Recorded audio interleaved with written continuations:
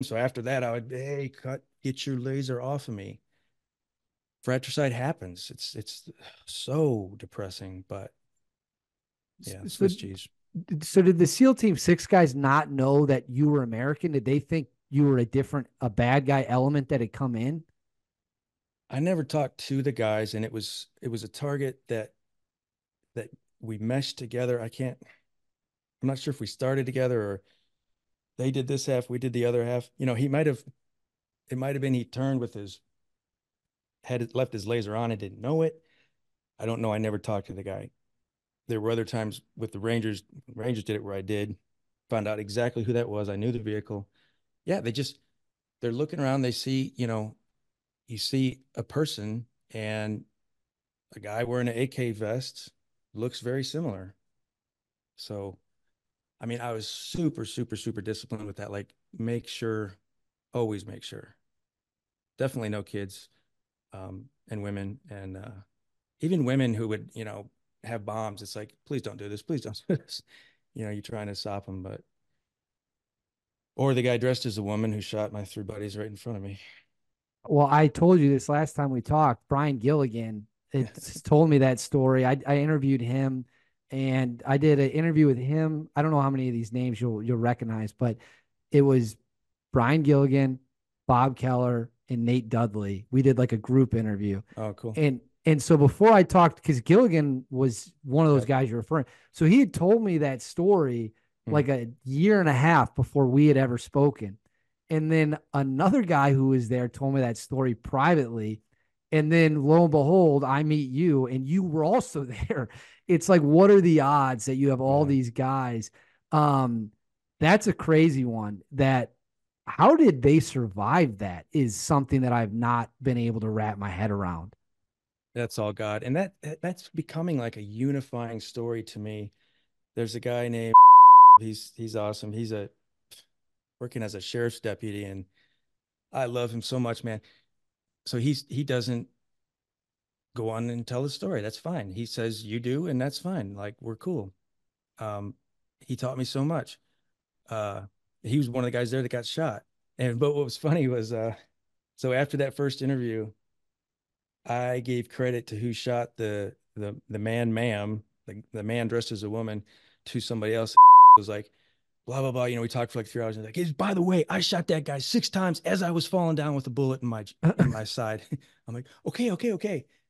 I said, oh, so you do care about the stories? It's got to be right. He's like, yeah, because he's like, well, I don't want to. We shouldn't be telling our stories out there, but if you're gonna, get it right. So I'm like, all right, you That got it. is, I mean, well, that's the definition of badass that you're falling to Heck the yeah. ground after taking an AK round and you're dumping 6 rounds in the other direction. That's movie shit. Yep, that's good stuff. And when that situation happened, correct me if I'm wrong, the three of them were in front of you, right? So you're in the Yep. fourth. Yep. So they get hit. Did you see where the shooter was before the shooting had started? No, I was like, so we were coming around a corner and I was just breaking the corner when, the first guy's coming back. Damn it, because he had been shot 5 times previously and he got shot every rotation. It's like George is gonna get shot.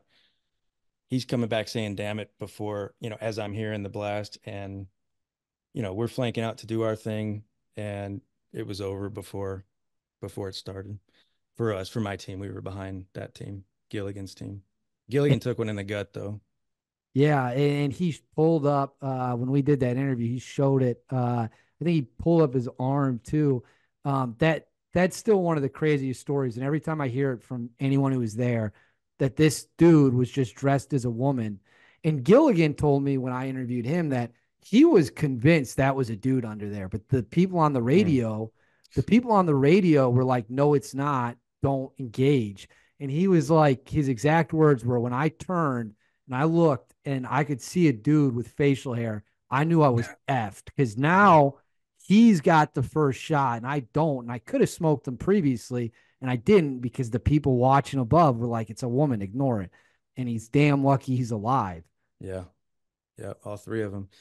And yeah, and that dude was ready to die because a lot of times they'll do that and they'll just spray automatic and like you very rarely hit somebody like that or a grenade or body bomb. And they just, but this dude, I mean, he hit everybody he was aiming at. He was willing, ready to die. So there's a lot of warriors out there over there, and they're crafty. It's not easy. Well, anybody can kill caveman. The ranger officer says, well, sir, how many cavemen have you killed? Because none of them are easy. None of them. I don't care the circumstance. I, you're preaching to the converted on that one, no doubt. Um, Speaking of kind of performance, you said personality will get you fired before performance does. That is a fascinating quote mindset. When it comes to being told it's time for you to go, so you said personality. What are some personality traits that are just not going to be acceptable? And then what are things you could do? Maybe you're a really good operator, but if you do, you an accidental discharge or you don't show up for something, what are things that are guaranteed to get you shown the door? I think trying to be somebody you're not, or trying to get there so that you can be that, which everybody is to a point, but just not being you, not being where you're at. One time I was out there shooting and we had this instructor, Jerry Micklick, a guy who can freaking throw an aspirin up in the air and shoot it with a 22. I saw him, and I'm having a bad day, so I'm just not hitting anything. He's like, "Wow, you really suck." And I'm like, "Yeah, I do. I really do, man. I got to get better." So it's just, I think, being where you're at, be where you're at, and be you. And if you don't know you, then learn, figure out who you are. That's what I'm doing right now. Um, and people see that. So commanders see that. The psychs see that. You go through psych training. They don't want. I had a cop ask me once, as I'm getting a restraining order on all my weapons taken from me for doing nothing. What do you think about sending criminals to the front lines? And I was like, man, I didn't even answer him, but people are that clueless, you know? Like, you have to have a high score to get in the infantry, higher for the Rangers, the unit. I mean, my teammate was like the smartest ever on the Wonderlic or one of them tests. And he's built like a cave troll and, builds liquid cooled computers on the side. Like, it's just really, really interesting people. That's genius level intelligence. Yeah. When it comes to, so you got that answer, what is like, do they have things where it's like there's zero tolerance for this, like again an accidental discharge, Yeah. or if they find out that you're abusing drugs or whatever, if you get caught doing something like that, is it see you later, don't even think about coming back? Yeah. I mean, so AD is that, at least you're gone for a year. Maybe you can come back. Accidental discharge. Usually alcohol related incidents are, you're gone for sure. And everybody knows that. Same with the Rangers and, probably everywhere. But personality wise, I'm thinking to people who just like didn't fit. It usually happens pretty quick, but there's some who are there maybe a year, two, three.